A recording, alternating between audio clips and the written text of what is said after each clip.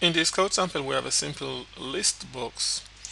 Here, we query a table in a database, the Belsky database. We query courses, and we bind the SQL data reader with the list box.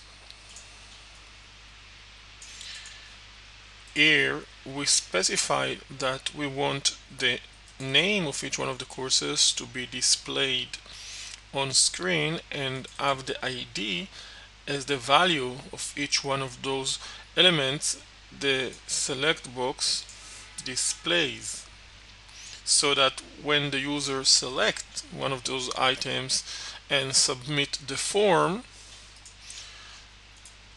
the ID will be the value that will be sent back to the server.